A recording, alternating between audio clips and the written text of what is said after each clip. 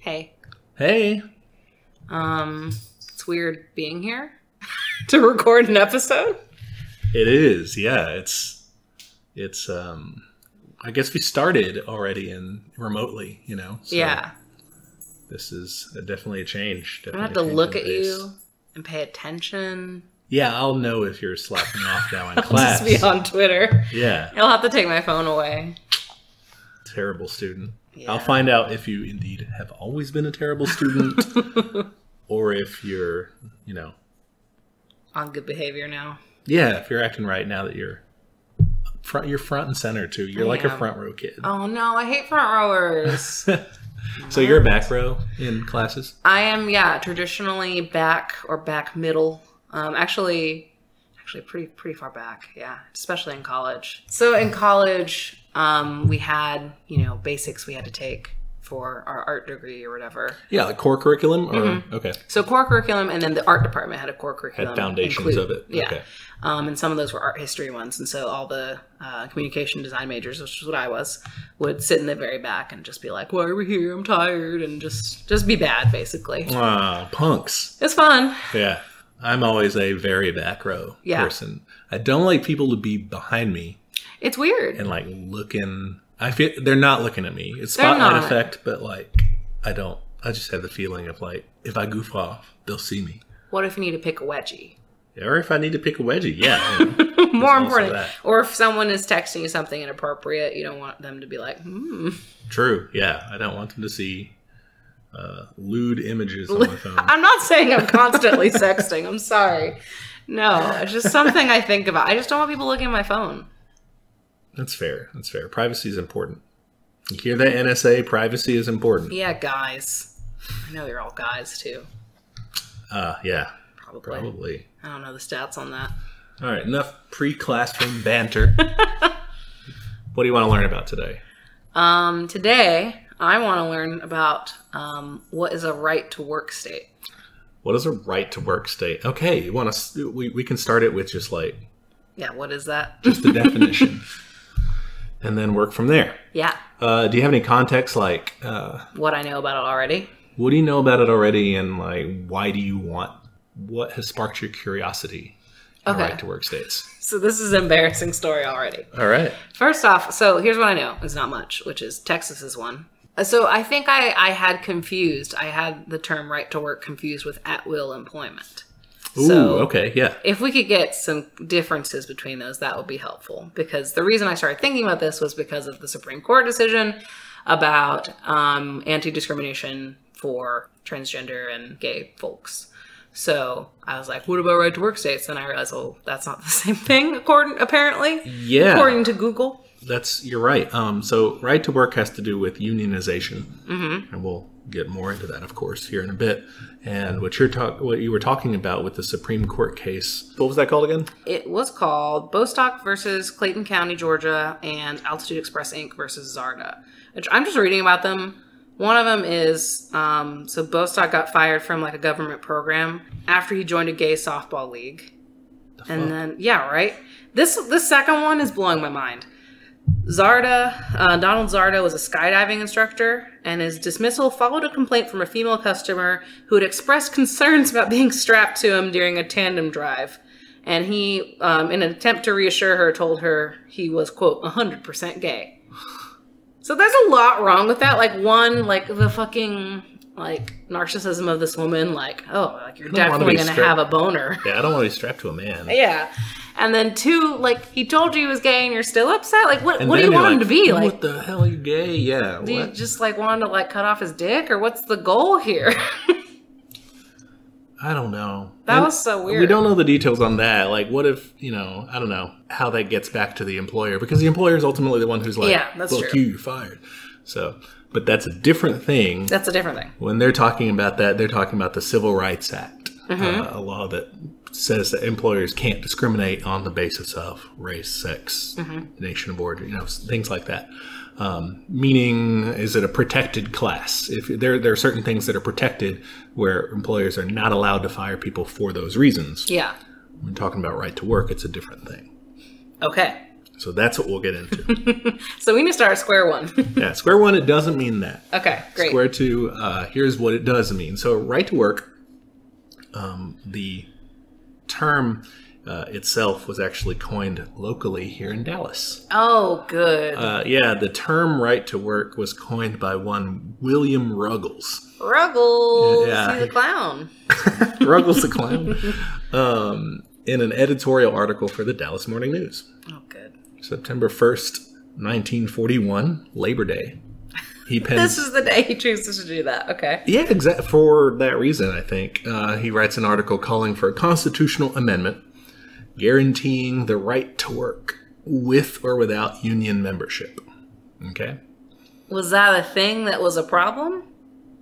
It wasn't a problem, but it was there. It was a law, yeah. So what this means, if you're in a right-to-work state, a right-to-work state has outlawed what are called union shops and agency shops. Okay. Okay? What are those? Yeah. Right? That was my next question. It all has to do with a law passed in 1935, the National Labor Relations Act, also called the Wagner Act. Okay. A lot shorter, easier to remember, right?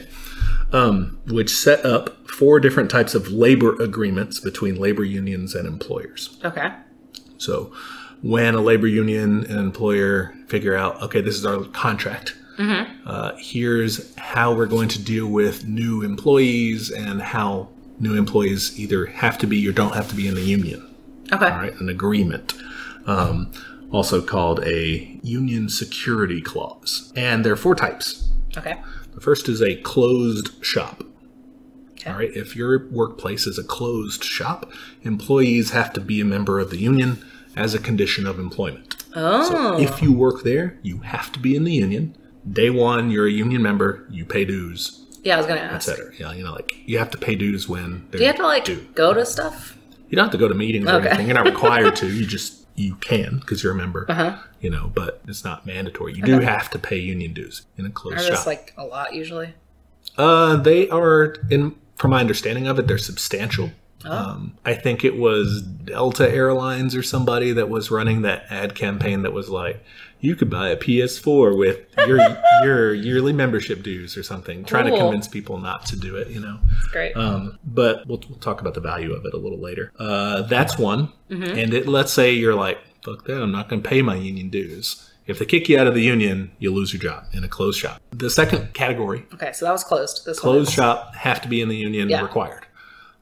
The second category is a union shop. Okay. All right. In a union shop, employees, you can be hired on not in the union, but there's a window of time when you have to join the union, 30 days, 60 days or something. And if you don't do that, you're fired? If you don't do that, then you're fired. Then there's an agency shop, in which case employees don't have to join the union, but if they're covered under the collective bargaining agreement, the contract, if they're covered under that contract, they have to pay a certain amount of money equivalent to the union rate. Basically, they have to pay the union dues, but they don't really have to be in the union. That's kind of dumb. Yeah. I don't get the point of that one. It's just a way to make sure that the union can cover its cost of getting a contract for that employee, even though that employee is, ungrateful enough not to join the union. Okay. That seems, why wouldn't you at that point? I don't know. Maybe the fee is cheaper. Okay. It's not, you don't pay, you're not allowed in the meetings or anything, so maybe you don't pay for that, but maybe you cover just the costs of covering you. I don't know. Weird. There may be some reason for that. And then the last category is an open shop. Okay. An open shop is where employees cannot be compelled to join the union at all or to pay dues to the union at all. It's optional. Okay. Completely. There are 4 categories. And one of those has already been outlawed nationwide. Whether you're in a union state or a right-to-work state, the closed shop is no longer a thing. Okay. That was outlawed in 1947. A law called the Taft-Hartley Act. Taft. All right. It was also called the Taft? It wasn't the President Taft. Okay. It was different Taft. Yeah, different Taft. I guess he probably wasn't alive. From I don't know. Ohio. Robert Taft, I believe his name was. He was like a very conservative senator from Ohio. Okay.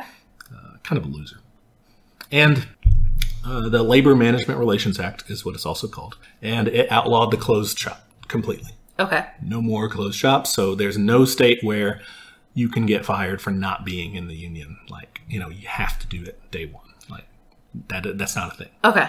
It left the other three things open. The window one and the totally open. Yeah. And the agency one, which was just a weird union one. Happy. Yeah. It left that available, but it gave states the right to outlaw union shops and agency shops. That's not great. All right, so it meant that states could decide that we are only going to be open shops, meaning only unions are completely optional. Unions don't have the power to, make people pay union dues if they're getting the benefits of a union. Okay. Okay. If your state passes laws like that, then they are a right to work state. Okay. If your state only has open shop, then they're a right to work state. Okay. Right? Do I understand? Do you understand, but do you see why that might matter, or is it still pretty murky as to like, well, who cares if you have to be in the union or not? I mean, gosh, let's backtrack a little bit. Yeah. We've talked about unions before, but I just want like a super boilerplate definition of like, hey, what is a union? What do they do? Sure. How does that work? Because like my understanding is that like, it's a group of workers. I guess where I get confused is like, how does that group of workers interact with corporations, plural, singular? Like, I don't know. Okay. Basically.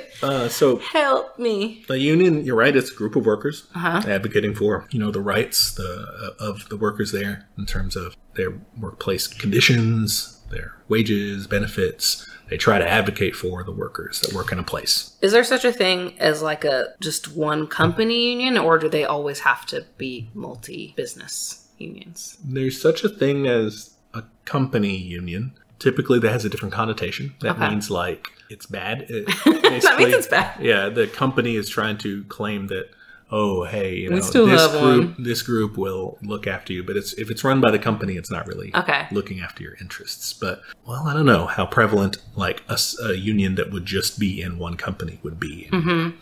Most unions are like a local branch of a larger national union. Okay. They are an outside group, like they're made up of the workers there. They represent the workers there, all right? But they are not part of the company or the corporation at all. And the workers there, they are able to exert demands, on and force the employer to do more. Okay. Because they have like control over the whole, whether everybody or nobody works there. So they have control of that basically. Yeah. They have more power than just like maybe a few people coming to the boss and saying, oh, we don't like whatever. The boss can pretty easily say, well, I don't like you, you're fired. Yeah. Versus his whole entire workforce saying, hey, we're not working if you don't do this. Yeah. I think what confuses me is just the interplay between different, I'm going to use factories as an example because it's like a very well-known example of union stuff. Okay. So like the interplay between like, all right, I work at factory A and I am in a union that affects factories A, B, and C, right? It can, yeah. Okay. If they're organized under the same national, like, okay, one big group is the AFL-CIO. Mm-hmm. Formed from the merger of the American Federation of Labor and the Congress of Industrial Organizations. Okay. Two old big unions combined into one big union. That group, they have a lot of local chapters all across the country. So you might work in one plant and have your, local chapter or whatever, and you're technically in the same union as people all over the country. Yeah, that's for sure a possibility. But your union is there to negotiate the contract, Yeah, that's what I was going to ask. Company. So it's not like me. Okay, I personally, it's just like I'm just a person who works at the factory. Would I be helping to negotiate that contract, or is there like a higher up guy in the union that's like their job? They're like kind of admin-ish. I guess it does depend on the structure of the union. Yeah. I imagine if it's a big enough one, they have to have kind of a bigger structure. Yeah, larger unions have a hierarchy for sure. and even smaller ones have some sort of a hierarchy. You can be in union leadership. You can be kind of a local representative to, but yeah, there are people whose job it is to do the negotiating. The union has lawyers. The union has resources, and one of the big reasons people want to join unions is to get those resources on their side. Like, just even having lawyers is huge. Yeah. Because otherwise it's just you being like, well, I'm trying to file a, even like a harassment claim or something. And like, can you afford a lawyer? Probably not. Right. Things are so one-sided now that the old idea of it just being like you and everyone who is in your building or in your particular location banding together and saying, we're not taking this anymore. The boss could probably still even crush that by just saying, well, you're all fired. If you want to try to fight it in the courts, I'll see you there, but good luck. And it wouldn't work. That's one of the big things. It has to be kind of big. Yeah. You have to have how would 50 people, pool enough resources to go toe to toe with someone who's that fucking rich. Yeah. That's just not going to work. You need that outside those union resources. But it is possible to just be like a union member who doesn't necessarily participate that much. You just pay your dues and receive the benefits. Yes. Okay. And that's what the majority of union members. Okay. I mean, it's just, we did not grow up with a union culture. I mean, I think because we live in Texas. But like, I don't know anyone who's in a union. So let's talk a little bit about the Taft-Hartley Act and the right to work states. So we said a right to work state cannot require, if you work somewhere, you can't be required to pay union dues. Okay. And the Taft-Hartley Act is what made that possible. It also did a series of things that were not very good. It outlawed wildcat strikes, which we talked about in the previous episode. It outlawed other types of strikes, sympathy strikes. This would be like if your boss, or not your boss, but like if your company had a purchasing agreement maybe with some other company that was an asshole, and you could be like, stop doing business with this company. They, they're racist. And you can't do that. That's illegal. So is it still illegal? Yeah. And wildcat strikes are still illegal? Wildcat strikes are still illegal. Okay, that's confusing to me. Yeah. Like, I just don't get how that can be illegal. Like, it seems like a free speech thing, right? The capitalist argument is that it interrupts the free flow of commerce, and it's an unlawful combination of people who are trying to hold up, the business of America as business. I'm making a jerk-off motion with my hand. Yeah, they suck. While it is illegal, a popular labor saying is the only illegal strike is a broken strike. If you strike successfully, you make it legal by action, de facto. So, but it does that. It makes it harder, basically, to carry those out. And since this was smack dab in the middle of the Cold War, the law required union officers to sign non-communist affidavits. Cute. So you had to sign an affidavit with the government and say, I'm not a communist. Just put a little wink at the end of it, though. Yeah, that's what I would do. That's no longer in there. They got rid of that in 1965. Oh, good. Thank you. How nice. But it was the Red Scare. And also, socialists and communists, since they're cool, played a big role and were prevalent among unions' leadership at the time. They were dope. Everyone thought they were cool. That's why the losers in Congress said, no. This is not a biased report at all. Right. Well, you get the bias other side of the story most of the time as Yeah, for sure. Some interesting facts about this law. We've already characterized it pretty clearly. Super anti-union, anti-labor, anti-worker, right? Unions called this the slave labor bill. Okay. President Truman, to his credit, vetoed it. Wow, thanks, Truman. And Congress overrode his veto. Congress. Considerable. The override of his veto got considerable Democratic support. Cool. 106 out of 177 Democrats in the South, and 20 of 42 Democrats in the Senate voted for the slave labor bill. Taft-Hartley. Cool. So don't trust liberals, is what we're saying.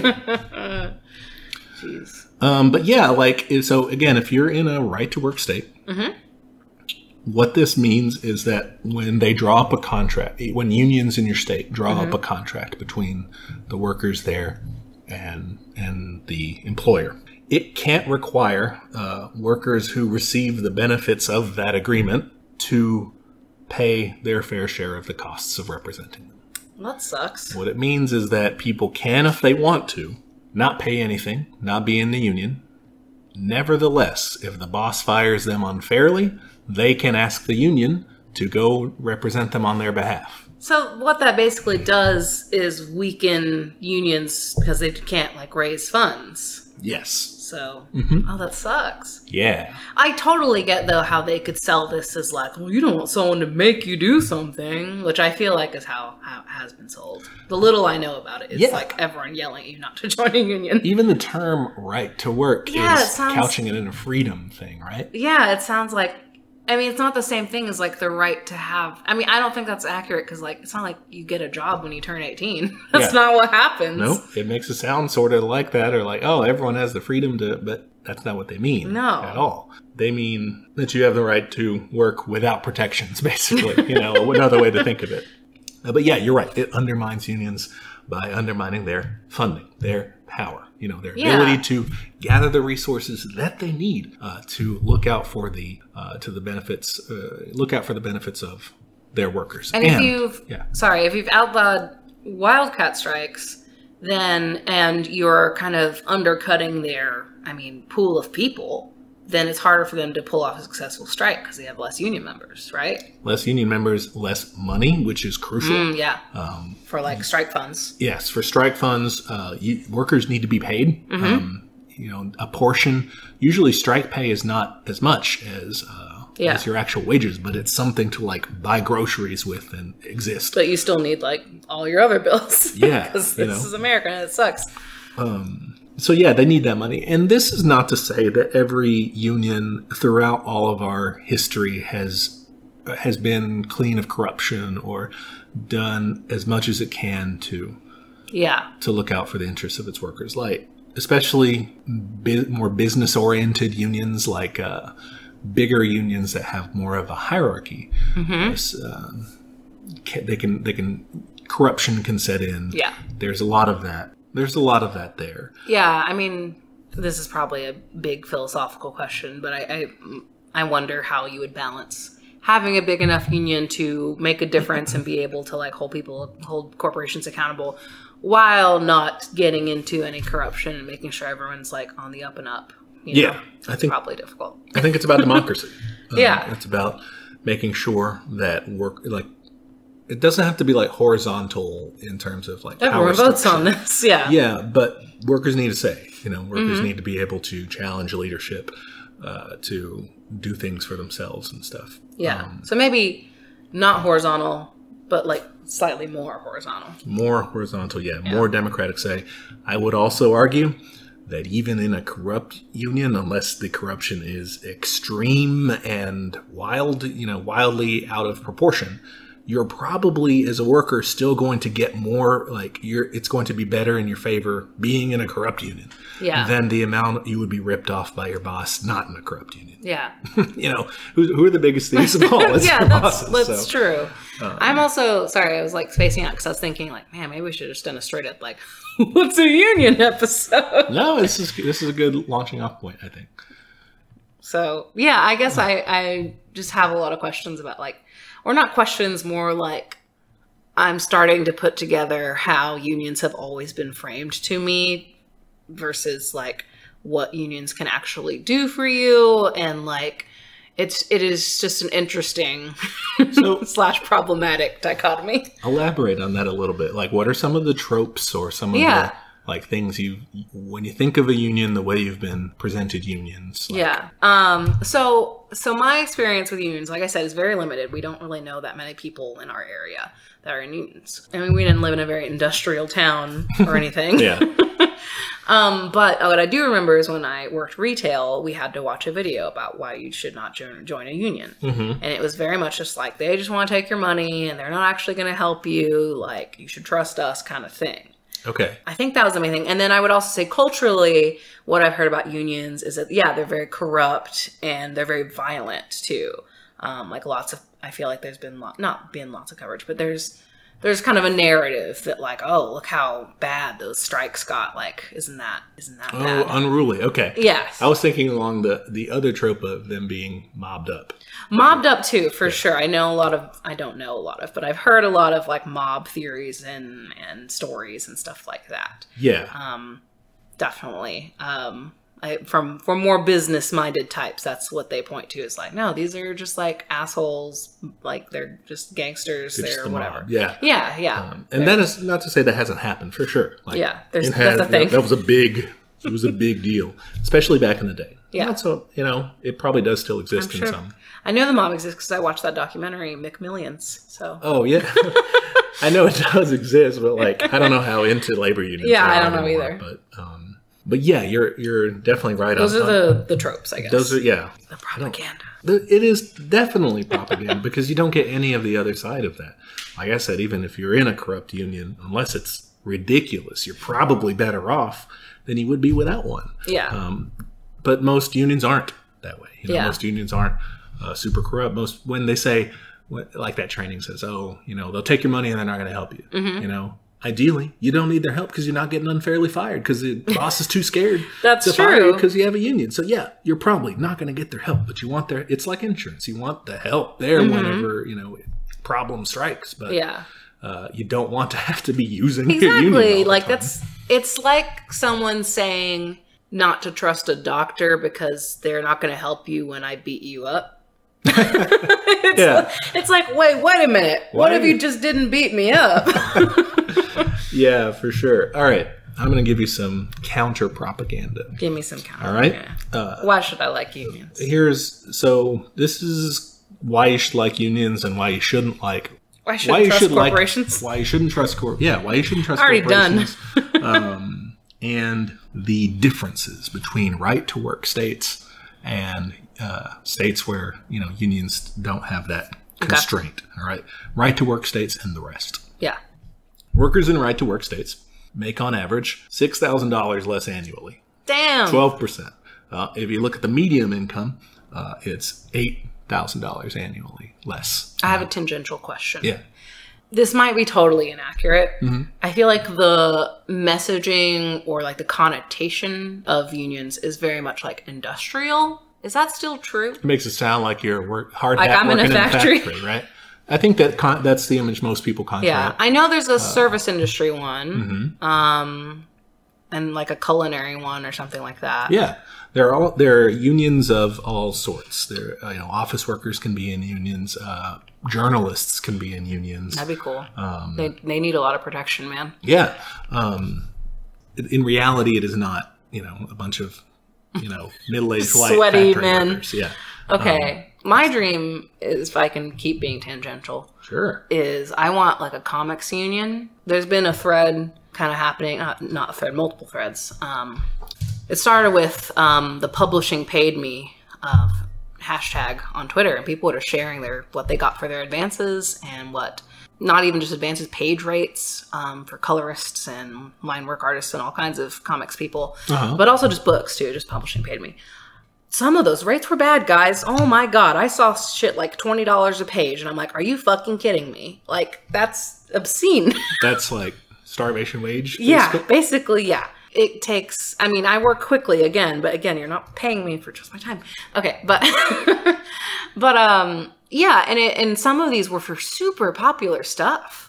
So listeners, if you've heard the super popular webcomic Check Please by Ngozi Ozaku, they got paid shit for their book. And like, I saw that and I'm like, I'm a first time fucking author and I'm doing better than that. Like, that's insane. Like, that is an insanely popular webcomic. Yeah. But is it just like based on who you get to be your agent, or like how much they think they can just put over on you? Or so what's interesting is this trend started to mostly show how poor Black people were being paid in publishing, particularly Black women.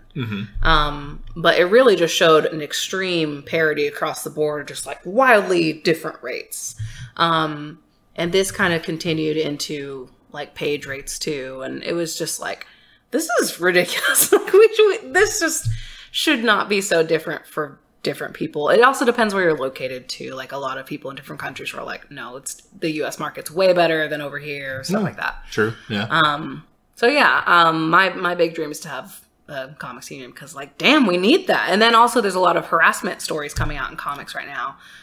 So like, yeah, I would fucking love that. Comics union, get it together. Can we do that, guys? Let's do it. Hit me up. Let's see, other stats. 12 of the 15 worst gender pay gap states are right to work. Cool. The rate of workplace deaths is 49% higher. That's and right so to work much states. higher.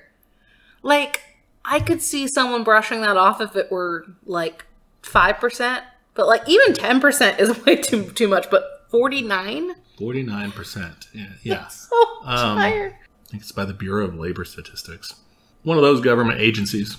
Yeah. That's where that stat comes from. That's a lot. Yeah, 49%. That's so much. They're more likely to be, if you're living in a right to work state, you're more likely to be underinsured or underinsured, pay a higher portion of your premiums compared to, Yeah, because so would the union negotiate with the insurance company? Yeah. Well, no, with your boss too. With your boss to be like, hey, you better get them better benefits? Yeah. That would be great. Like, I've heard, like, places that I've worked in the past have, like, frequently their insurance gets worse every year. Like, it's definitely... Every time they have an insurance rates are going meeting up with you, it's to tell you how it got worse. Yeah, for sure. There's an average of 36% more discrimination charges received by the Equal Employment Opportunity Commission in right-to-work states.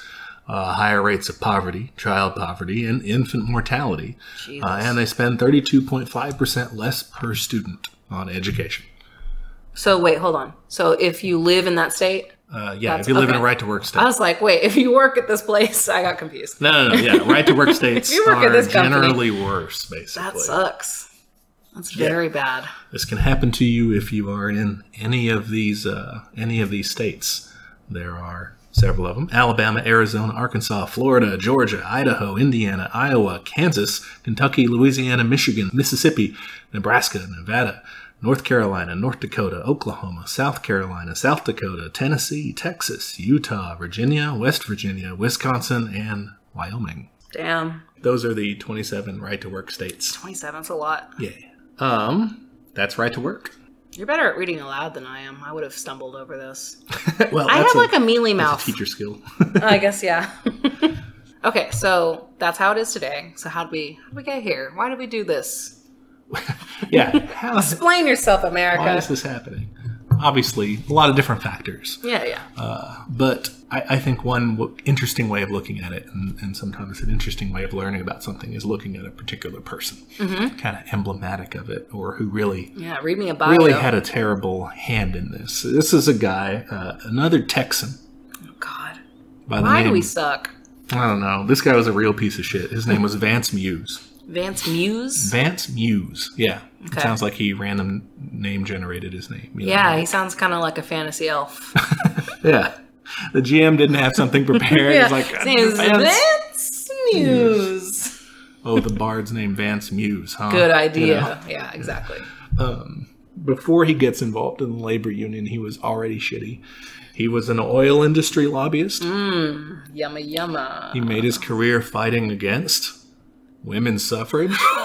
Wow, what a hill to die on. Against child labor laws. Against racial integration. Wow. And just against keeps going. The 8-hour workday. No, he was... he sucked. Piece of trash. Yeah, piece of shit for sure. He was also the editor of the magazine The Christian American. Okay. And he was a vicious racist and anti-Semite, even considering that this is a time when a lot of people were racists. So it wasn't just one bad take. He was bad across the board. Yeah. There's no redeeming information on him. No, there's not. He started getting involved in anti-union activism in the late 30s, early 40s. Okay. A time when union membership was really taken off. That was the time to be there. It's mainly because that first law, the Wagner Act, the one that said, hey, you can have these 4 different types, that had just passed in 1935. And the president, Franklin Roosevelt, was going out there with, telling everybody he liked unions. He was pro-union. The union organizers, people who were trying to start unions in workplaces would go out there and say, the president wants you to join a union. Aww. And they were, Could you imagine? That's wild, yeah. Being told to join, that'd be crazy. Membership was exploding, fivefold compared to where it was in the 20s. And Vance Muse, he was pissed. He hated this. He was like, what the fuck? Why did he hate this happening? He saw unions as a threat to business interests, first of all. Because you're going to have to pay your workers more, blah, blah. As a threat to the, racist social order of the Jim Crow South. God. Unions were probably like really integrated because you couldn't afford not to be, right? Some of them were, some of them weren't. Oh, okay. The bigger industrial unions, like the CIO, the Congress of Industrial Organizations, they were explicitly anti-segregation. They accepted members of all races, and they wanted to tear down the Jim Crow laws in the South. That's cool. They were. It's a good take. They were awesome about that. They were also rife with communists, which is great. That's why they were so cool. Those are my bros. So Vance Muse was like, fuck these guys. And he also saw them as a threat because he was crazy and saw this all as a conspiracy by what he called the Jewish Marxists. Ooh, what a term. He thought it was a conspiracy to destroy Christian free enterprise and white supremacy. Well, hold on. One of those things should be destroyed, at least. Yeah. He was a nut. That's not so butso. He was wild. He has a phrase I enjoy. Listeners, you can Google this. We're not going to put it out on our podcast, but you can Google some of what Vance Muse, some of his quotes. They're terrible. Yeah. So, don't put those in your mouth. Yeah. They're bad. He was terrible. And so he starts getting involved in 1936 in the fight against unions. Okay. Because he sucks. Okay. 1936. Let me see a picture of this fool. I do have a picture of it. I like to put a face to the name. I'm a visual learner. Pull it up on the phone. Let's see. He just looks kind of sweaty. He looks smarmy to me. Yeah, a little smarmy. Yeah, white man. Yeah, I thought he would look more evil. In 1936, he founded a lobbying group called the Christian American Association. Okay. For him, remember when he's saying the Christian American and everything, he's explicitly saying the not Jewish American. Yeah, that's rough. That's what he's trying to. He doesn't mean like, oh, we're just nice and religious. He specifically. It's more of an ethnic thing. Yeah. That's gross. He successfully, with this group, pushed so-called anti-violence bills. Starting in 1941, getting some states to pass this. What these laws did was that they held striking workers criminally liable for any violence that happened on a picket line. Even if it was your boss who sent in goons to throw bricks at you, if anybody gets hurt, it's criminally, it's on the... What the heck? Yeah, like, it was explicitly anti-union in that way, trying to get it. That's bad. In the same year, he goes to the friend we mentioned before, William Ruggles, our right-to-work friend. He goes up there. He goes to Dallas to kind of basically to get his blessing. To say, they talk, and he's like, I want to go on this, crusade for right-to-work nationwide, and get this passed. And Ruggles says, do it. So he goes out there, and his organization, they're all fighting to get rid of the open shop and to get rid of unions as much as they can. So he goes out there, and it's not just him. Like, it's not just Vance Muse against the world. Yeah. And it's not just his organization. Like, there are other organizations across the country, the chambers of commerce across the any business interests usually had some stake advancing this. And so eventually they're successful in getting 14 states to pass right-to-work laws by 1947, which is when... It's pretty fast. Yeah. At that point, that's when Taft-Hartley comes into play, and they actually legalize it. They get rid of the open shop nationwide, and they say, even though 14 states have already done it, they say, you guys can do right-to-work if you want. They legalize it. They legalize it and let other states follow suit if they want to.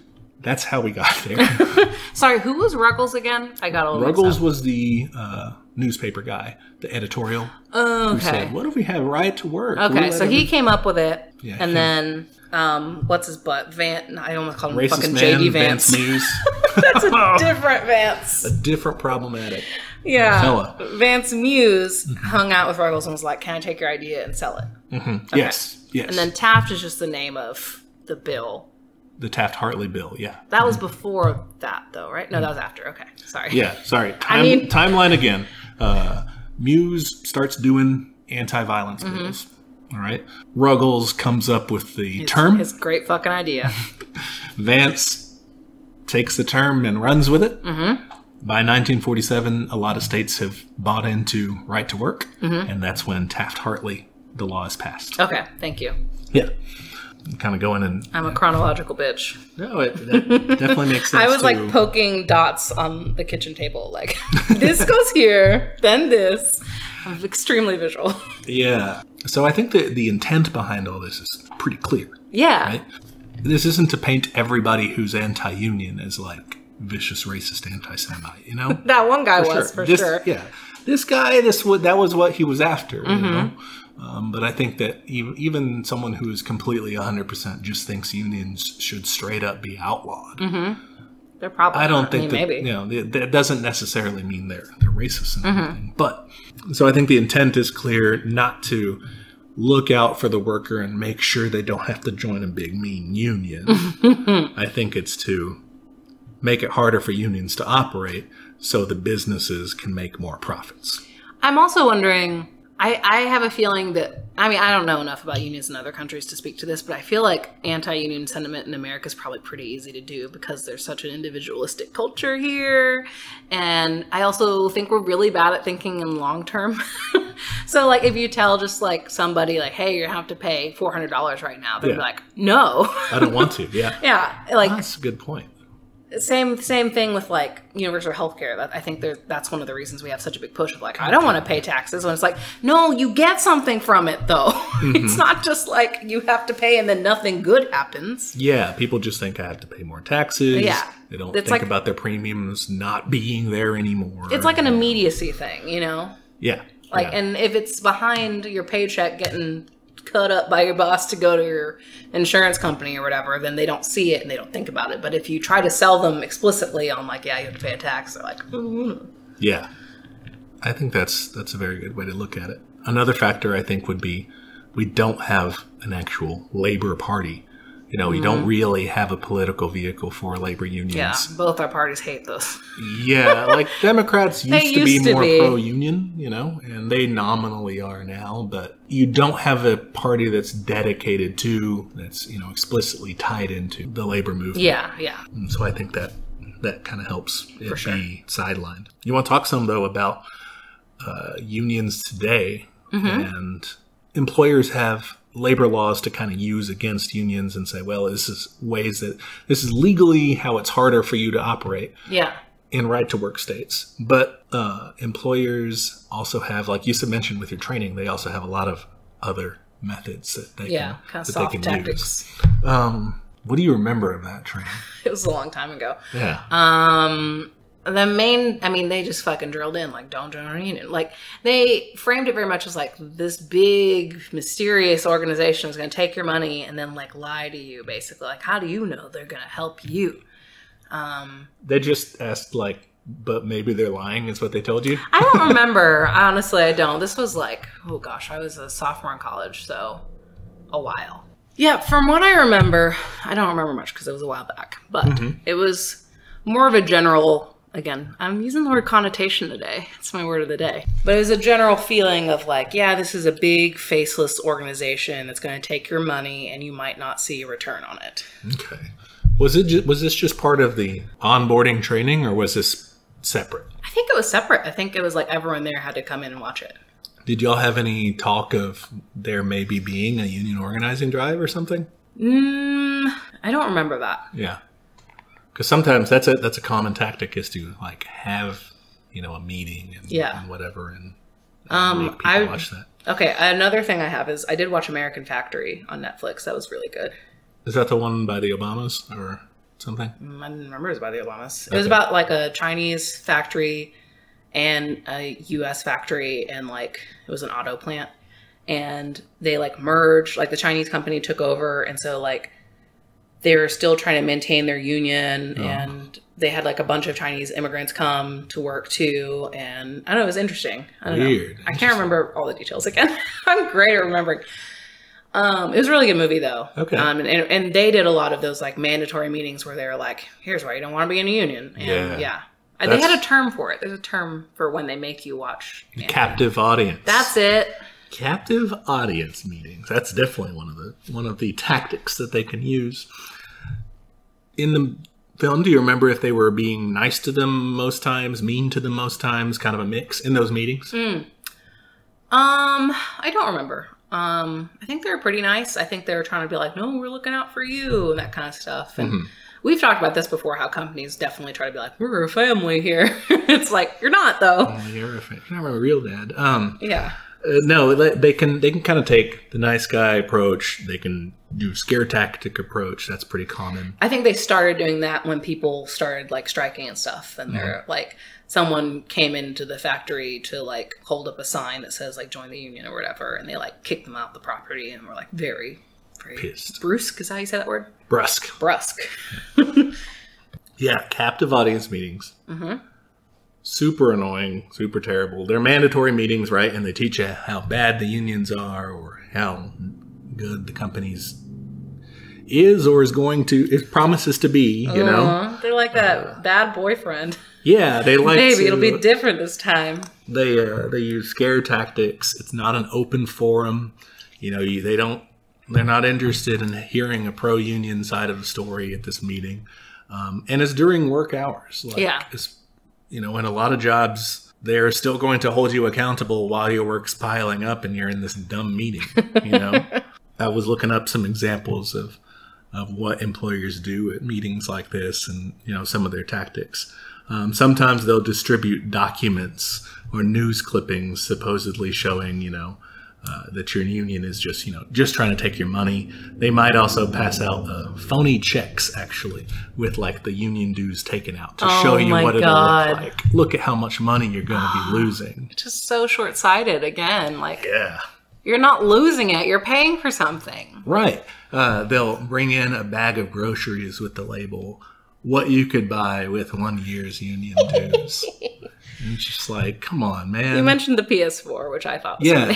that was a part of an anti-union campaign by, I think it was Delta that did that. That's hilarious. Captive audience meetings are super stupid, but definitely a method that employers use. They don't just come up with the stuff on their own. There are companies for this, right? There are horrible companies for this set up. I think they were in that documentary too. Union, we should watch that. We should, yeah. That should be on our movie film list. Here, I'll add it. Club. But yeah, these groups are called union avoidance consultants. You know, help you avoid unions. Wow, they're expensive ass law firms, you know, or companies or whatever. And their job is to teach the company how to either prevent a union from forming if like it's an imminent threat, like you know, it's about to happen, or just to, you know, give them best practices of how to prevent it in the future. I don't know how these people, you know, sleep at night doing this job. But here's some tactics. Probably with a lot of money. Well, yeah, that probably If you're helps. a consultant, you can charge whatever the fuck you want, man. Like, that's such a inflated job title. So some of this stuff starts before you're even in the door, which is illegal, but it's done in... It's never stopped anyone before. Yeah. It's done in subtle ways. One of these firms that I saw on their website, they bragged about having a 96%, you know, union busting success rate. And they said, unions often try to plant their members into a company's workforce to assist with union organizing efforts. We have developed an applicant screening process. That cannot be legal. So I looked into this to figure out, what are they talking about? Yeah. Because you're right that it is illegal to just like say, hey, are you in a union? Or what do you think about unions? Or anything like that. You can't ask that in an interview. interview. Because then it's by, you know, you could hire or fire based on that decision. So you can't ask that. But have you ever taken like a personality assessment quiz? Yeah, Or a BuzzFeed quiz. no, not like well, like for your work though. Like before you start, how they have like the. Let's say you're in this situation. What would you do? I hate those quizzes. You have to act like a total fucking nerd. You have to act like a total fucking nerd, and the reason for that is so that they can weed out people who would be like, no, I think that my life, my family is more important than staying late for work, or I think that like a human being would. Right, you have to answer it like you're a work robot, like you're a pro-company stooge. Gross. That's run by these companies? That's part of the union avoidance scheme, is to make sure that you get people who are at least willing to say, because at least they're willing to change their behavior somewhat. They're willing to go with. Yeah, who either actually believe that or scared enough to say they believe it. Yes. Oh, that's so messed up. You don't want someone who's so loud and outspoken that they will, on the survey, say, no, fuck you. No.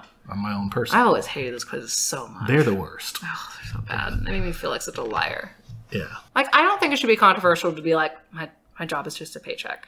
Right, yeah, but everyone wants you to have I've had a passion for filling out spreadsheets. Exactly. And like, I don't know, I'm also an artist, and like, that's different, but even then, like, that's not my primary income. Like, primary income is like, that's how I make money. Yeah.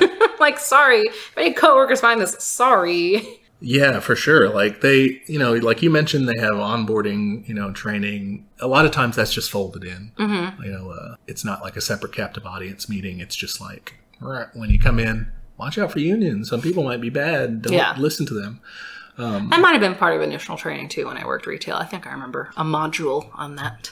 Yeah. I worked retail way back in the day in like high school, and I think that was part of it as well.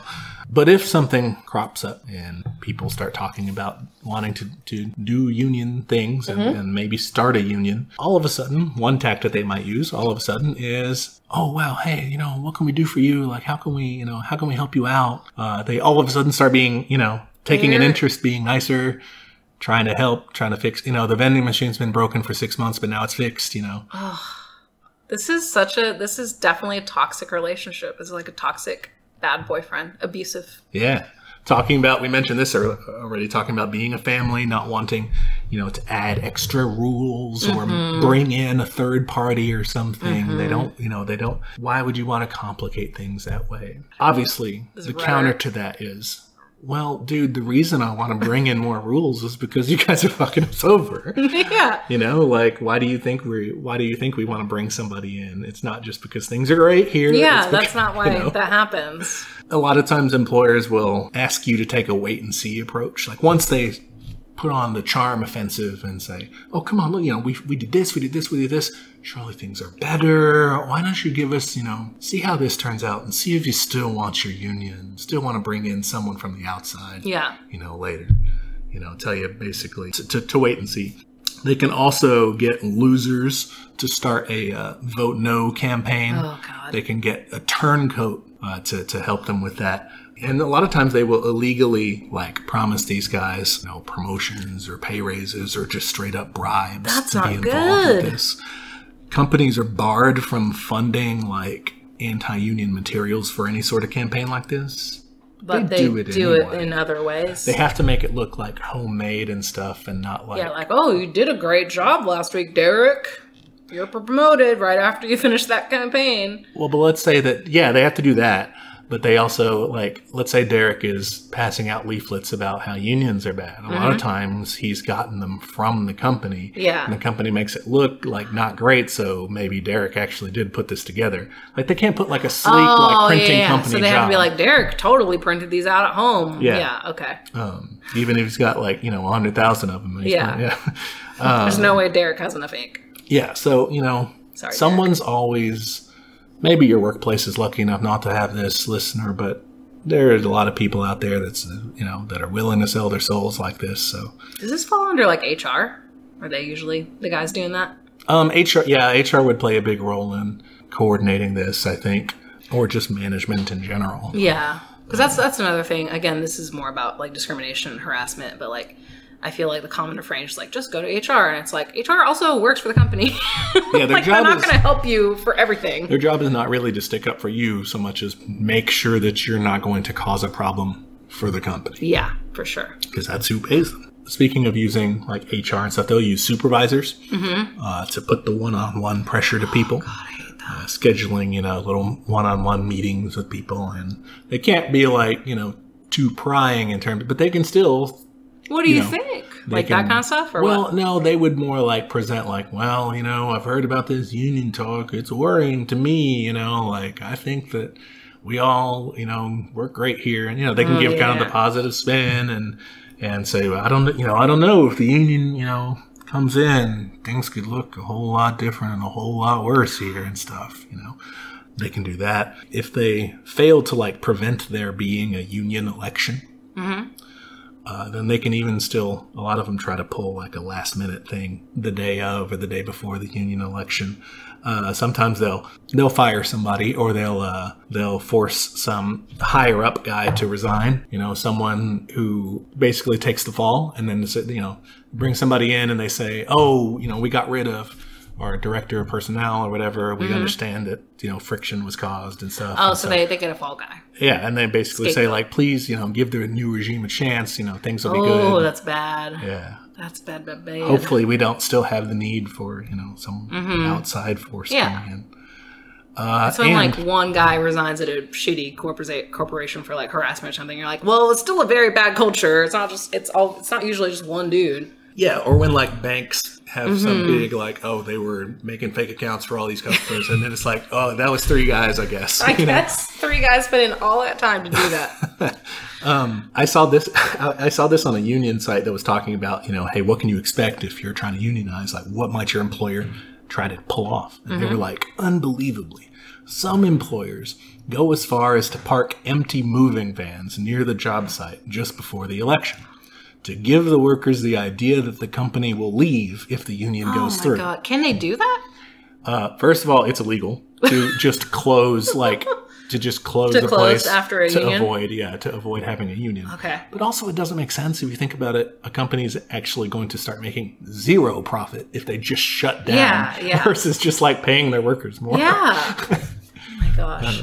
But yeah, that's apparently one tactic that they use. This is another basic ass union question. Sure. So I feel like if you go up to someone and say, hey, this union's going to make sure that you get paid more, that person might respond with, well, wouldn't they have to fire people to make up for that? And a union would prevent that, correct? Or try to? Yeah, they would prevent that, I think, because they put the contract in place on the workers that are there and any new workers that come in.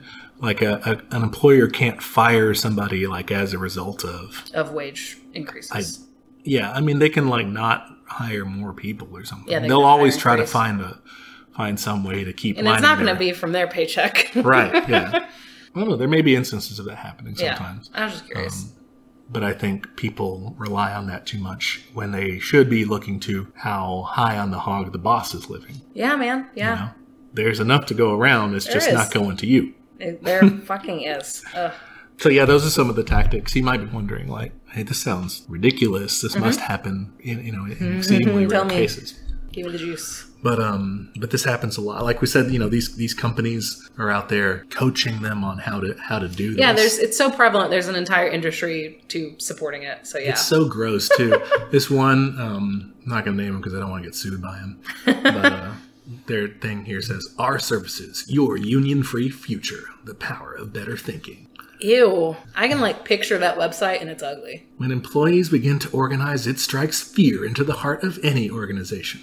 The good news, you have a powerful union avoidance team of experienced labor relations consultants in your corner. Oh, good. And they have testimonials from bullshit companies who hired this garbage company. Another one that I saw that was interesting, this is the same place. They offer trainings and seminars.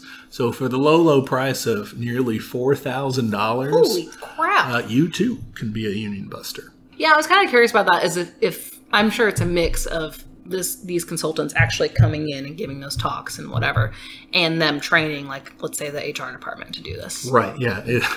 They welcome all corporate decision makers, HR professionals, and managers with employee relations responsibilities. The term corporate decision makers makes me want to hurl. Yeah, that's like stakeholders. Something stupid like that. Stakeholders. Anyway, garbage. If you feel garbage humans. If you feel like you're too good of a person and you have $4,000 to burn, you can go become way worse. You already had a vision you're getting into heaven. You want to make it a little more challenging. Yeah. Just I want to go play on hard mode. go learn how to screw over your fellow people. But how often does this happen? I went on a tangent there. How often does this happen? This is from a study by the Economic Policy Institute. They're basically kind of a liberal think tank. Okay. Yeah, I've maybe heard a them little on left. NPR. They show up on Marketplace now and then. Okay, yeah. They say that employers were charged with violating federal laws with at least one unfair labor practice in 41.5% of union elections in 2016 and 2017. That's a lot. Nearly half, yeah. And that's the only ones they caught. That's ones that they caught and were charged with, yeah. Yeah, exactly. They apparently illegally fired workers in 1/3 of those elections. That's so many. They illegally coerced, threatened, disciplined, or retaliated against union-supporting workers in 1/3 of those elections. Yeah, like your boss can't just be like, here's extra work. Yeah. Sorry, you have to clean the toilets today. You're on toilet duty. Yeah, like, no, they can't, they can't. Or like, you had the window seat and they're like, your new office is over here in the broom closet. Yeah. Like, you're in the boiler room. That would suck.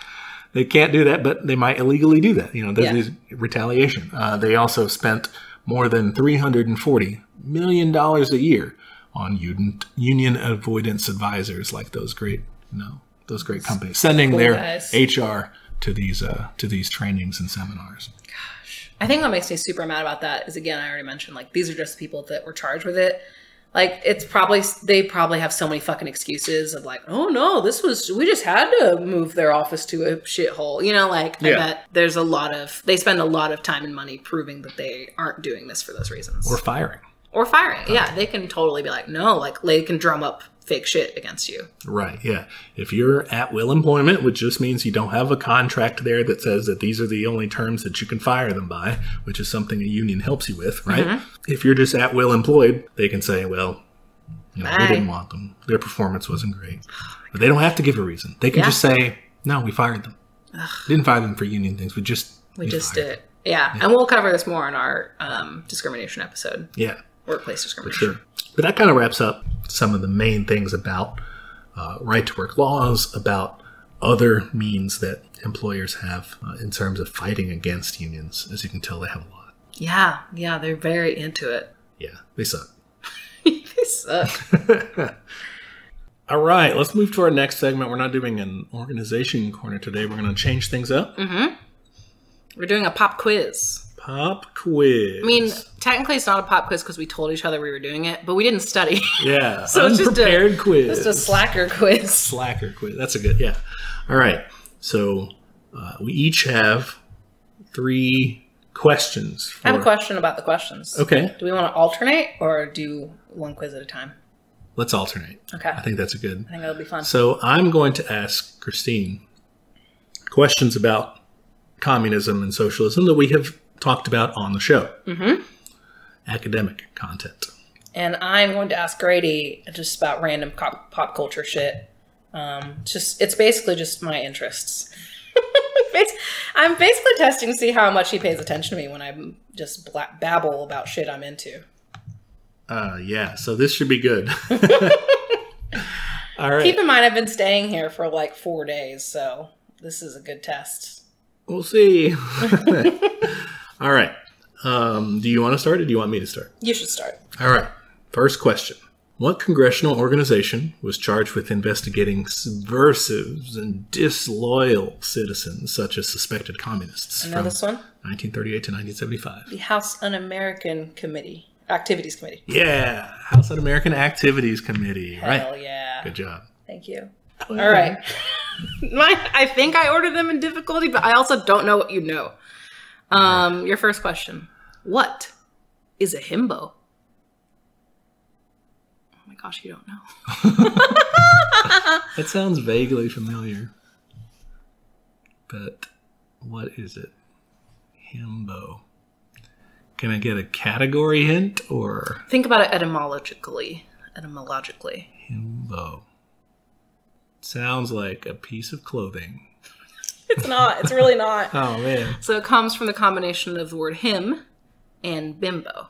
So, but specifically it refers to a very Usually hunky, but it can just be a handsome man. And right. they're dummy thick is what it is. Oh, it's a term for someone who is dummy thick. Yeah, but so there's actually been some discourse about himbos lately, saying that they can be emotionally intelligent, which is why they're valued. Or just by being a person. Or just by being a person. Yeah, you don't have to be smart to be. You don't have to have any redeeming qualities to be a good person. But so yeah, that's what a himbo is. It was also on the crossword like a few weeks ago. My father-in-law was like, "That's not a word." I'm like, "Oh, it is." Nice. Yeah. All right. So 1-0 Christine so far. Gosh, I thought you would get that one. You knew dummy thick, so I thought. Yeah, I know that. I didn't know himbo. Now I know. Now you know. All right. Here's your next question. It's a 3-parter because I'm a teacher and I'm mean. God damn it. What political essay? I don't have my blue book. What political group took power from the provisional government in Russia in the October Revolution? That's the first part of the question. Oh God. Okay. There's more. What year did this happen and who was their leader? Okay. I have a guess. Okay. I mean, I want to say Bolsheviks. Okay. And it was 1917. Okay. And I think it was Lenin. Ding, ding, ding, ding, ding. Yeah! You got it right. I was like, I definitely got at least one of those wrong. It's the Bolsheviks. The Russian Revolution was in 1917. And their leader was Vladimir Lenin. Hell yeah. Crushing it. All right. Time for me to try another question. All right. Name at least 6 astrological signs. Oh. Bonus points if you can name all 12. Nope. All right. Gemini. All right. Aries. There you go. You name me and you. Yeah. I've been reading his horoscope to him every day. Cancer? Yeah. That's Dad. Scorpio. Yeah, that's Sarah. Libra. There you go. Mom's either a Libra or a Virgo. Virgo. Damn it! Damn it! Yeah. That's cheating. Now you have to name one more. All right. Pisces. There you go. Yeah. You want to go for all 12? Sagittarius. Capricorn.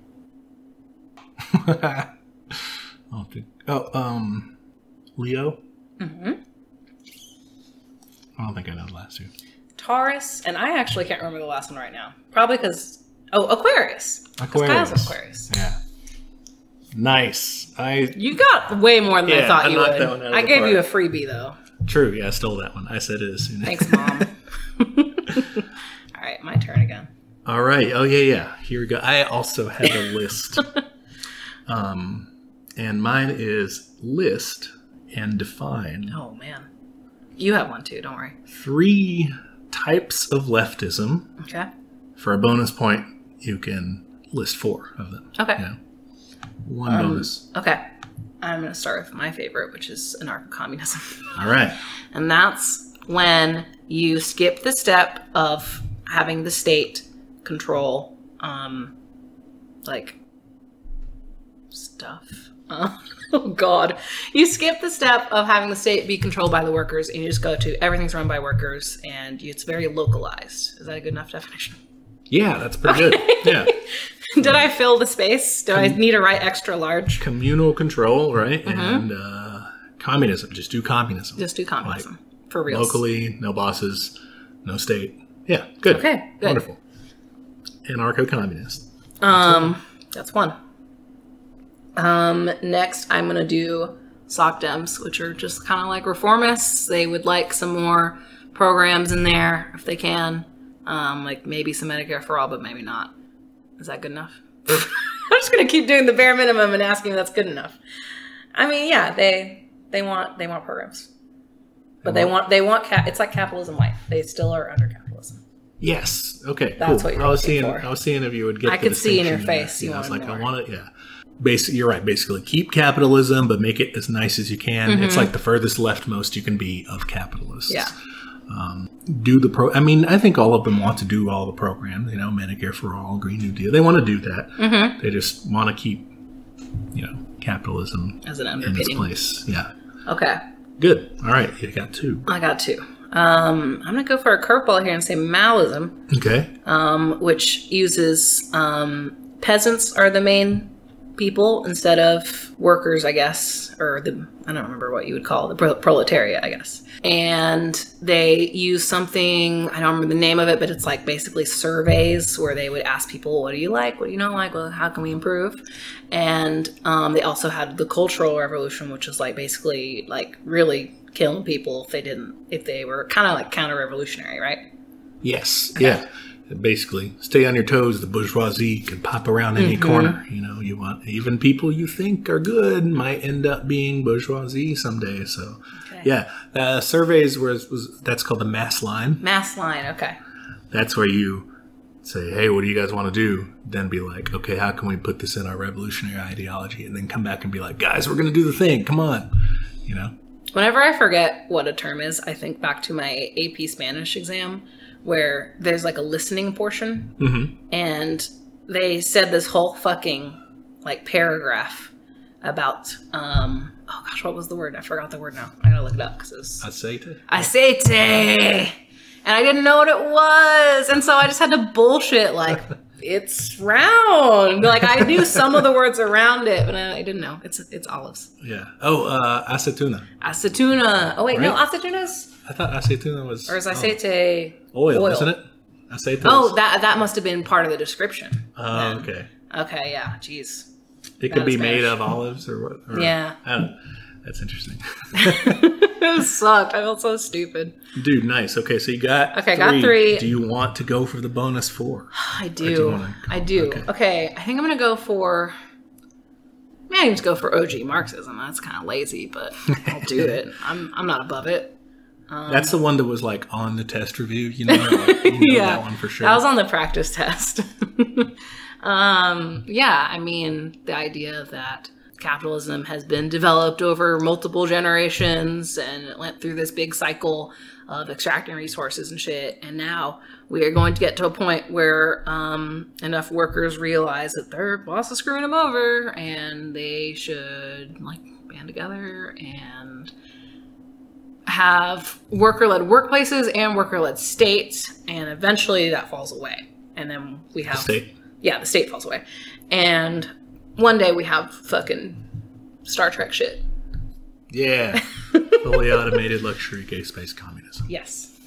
All right, yeah, cool. Bonus points included. 4 Killed for 4 there on the most challenging of the questions. Thank you. Time for mine. All right. You have a definition one, too. Ooh. You have to define the following terms. Do you want me to list them first or just do one at a time? See if you can define it. List them first so I can pick and choose. Okay. I'll probably ask you for them again. All right. Kerning. Okay. Tracking. Okay. Letter spacing. Okay. And letting. Ah, okay. Kerning is the space between letters in a word. Like, make sure that the letters don't have too much of a gap, like your, you know, massage therapist sign doesn't say massage the rapist. Kerning. Okay. Next one was? Tracking. Tracking. Next one was? Letter spacing. The letter spacing sounds like kerning. Would letter spacing. Oh shit, I messed up. Those two are the same. So I'll go ahead and give you that. Those two are the same. So you just have to define 3. Yeah. Sorry, it's been a while since I've taken a typography class. All right, tracking and what's it? Tracking / letter spacing, and then the last one is letting. Letting, okay. Huh. You don't remember letting? I taught you this. I know, but I don't remember. All right, letting and what's the other one? Tracking / letter spacing, whatever you want to call it. From my understanding, tracking is a little more print-based and letter spacing is a little more web-based, but you don't care about that. I'm going to claim that one is like spacing between words. Like kerning is like within a word, and then tracking is like... So that's actually word spacing, which is a different one. Oh. So tracking, this one's tricky. It is kind of like kerning, but kerning is an individual change you make within the word. Like, oh, the C is a little too far away. Tracking and is like it's just in a general. Like, Whoa. I want everything spaced by, 2 points. So yeah. That's huge, by the way. Don't do that. Generally, I don't know. It depends. Okay. It changes a lot. And then the last one's letting? The last one's letting. Letting is how much space vertically between lines? Yes, it is. Ooh. You remember. All right. 2 out of 3. 2 out of 3. It's pretty good. Yeah, I get partial. Do we have partial credit on this question? Yes. Yeah. All right. Nice. Nice. That was hard. Thank you. When it comes to questions like that, I guess I'm a little bit of a himbo. Oh, good job, though. You picked that up. Oh. All right. Great. Nice. Did we finish? I mean, yeah. I guess, yeah. I went second. What do you want to learn about next time when we... That's a good cue. All right, yeah. I'm excited because next time we're going to do a listener Q&A episode. Yeah. So our beautiful, perfect listeners have sent us questions on our Gmail, and we have enough of them now to do a full episode on them.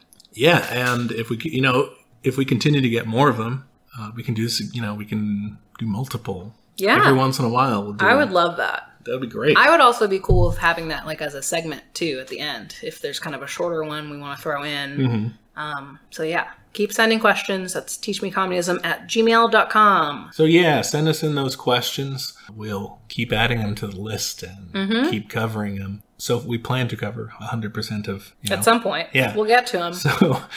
Follow us on Instagram @teachmecommunism. Twitter is @teachcommunism. I already mentioned the Gmail, but just again, in case your earbuds fell out, teachmecommunism@gmail.com. And we are also on YouTube now. If you're, I don't know, Gen Zer and you only use YouTube, I don't know if that's accurate. I'm now old, but we're on there, and you can listen to us on there if that's your preferred device. Yeah. Okay, as usual, you're a great student. Oh, thanks. Even I'm chuffed when you're up in the front row. I know. I was worried this was going to be hard, but I think the fact that I lived with you for like 18 years helps. Like being in person. Somewhat. I would not be this chill with a real teacher. All right. So yeah, thanks for being a great student, and listeners, you can catch us next week on another episode of Teach Me Communism, where the class struggle is always in session. Hell yeah. Bye. Bye-bye.